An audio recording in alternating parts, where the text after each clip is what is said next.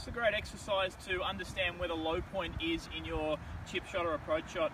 We've got a lie board here, could be any solid object, obviously one that's not going to shatter in case you hit it, but a nice solid object.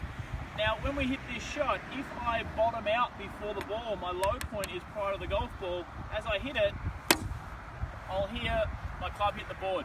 So we want to actually try and hit some shots here with the ball about 10 to 15 centimetres in front of the board and try and hit the ball without hitting the board.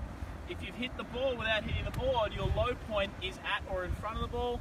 As soon as you hit it and hit the board, your low point of your swing is too early.